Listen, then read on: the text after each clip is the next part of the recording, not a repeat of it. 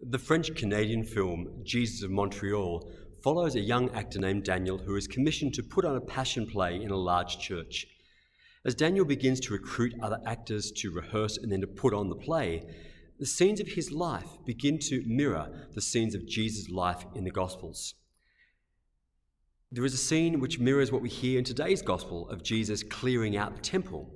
And in it, Daniel goes to an audition to recruit a young actress named Mirelle. But there he encounters a really nasty kind of casting director who is demeaning and degrading the actors and actresses. And he's making the women to take off their clothes, so in his words, so the client can see what they're paying for. And as Mirelle begins to very uncomfortably obey and begin to strip off, Daniel walks into the middle of the stage and looks at her and says, "Don't do this. You don't need to do this. You're better than this." And as Mirelle begins to feel, or you can see on her face, she feels more at peace. She begins to put her clothes back on. The director kind of begins to argue with Daniel and pushes back. And in the end says, sit down and stop making a scene. And Daniel says, "You want to see a scene? Watch this." And then he goes and kicks over the camera and then the other camera and begins to throw over the tables with the monitors and recording equipment. It's a really powerful scene, and it's really easy to cheer Daniel on because we can see what is at stake, that the dignity of a human person is being violated and demeaned, and we love that Daniel pushes back against that. But what about in the gospel we hear today? What exactly is Jesus doing when he goes in the temple and makes a whip to drive out the animal sellers and the money changers? We might think at first the way Jesus acts says that they're not meant to be there. They're doing something wrong in terms of the temple. But in fact, they were there supporting the temple system. Because this is not just a synagogue where people might go to pray even today in a Jewish synagogue, as we would come to a church to pray. No, this was the temple of Jerusalem, where the central act was the sacrifice of animals. And because people didn't carry around their sheep and their cows and their pigeons, they brought them there in the forecourt or the foyer of the temple. And because people were usually paid with the Roman currency denarius, but were only allowed to use the Jewish currency of the shekel in the temple, the money changers were there to help facilitate that transaction. So the money changers and the animal sellers were doing what was necessary to keep the temple system going. But this is actually what Jesus is responding to. And when Jesus says, "My Father's house should be a house of prayer," is he talking about just the temple, the building, or something much more? There are many times in the Old Testament where the word house is used to refer to something other than just a building. It refers to the nation of Israel. The term house of Israel is a common phrase used to describe the people.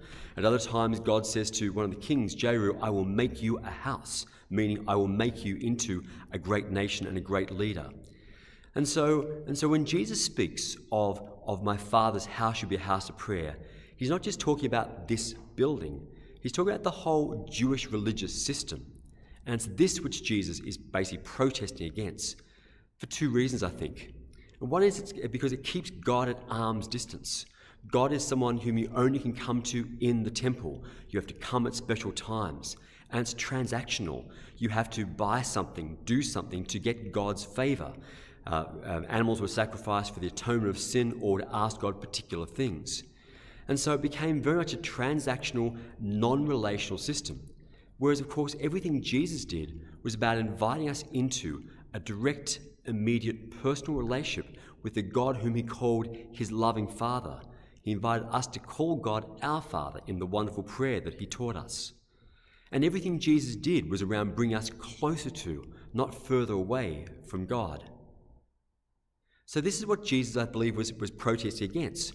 Not the temple was doing the wrong thing for the temple, it was doing the wrong thing for God, keeping people too far away. And we know this is what Jesus is actually saying because of what he says next. When the Jews say, "What sign can you do to show us why you've done this?" He says, "I will tear down this sanctuary and rebuild it in 3 days." And we know in hindsight, he was talking about himself, his own body and his own life. That his body was the sanctuary which would be torn down, killed on the cross, but he would rise again in 3 days. Jesus is saying, he's foreshadowing, that his sacrifice would replace all other sacrifices.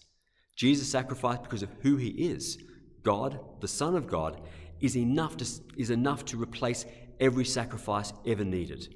No more sacrifice will be needed again. And the letter to the Hebrews in the New Testament explains this in greater detail for us.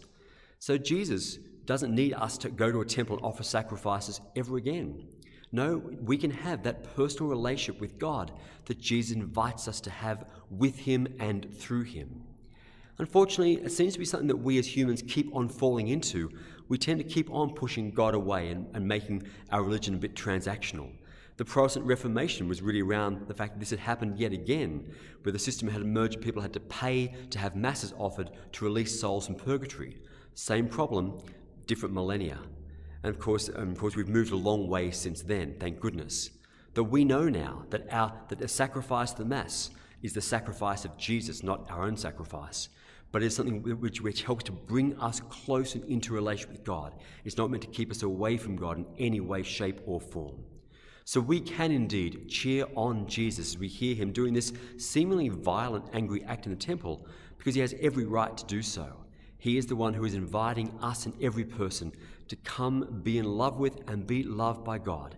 No barriers, no transactions, just a personal relationship with a God whom we can call a loving Father. That is what our Lent should be about.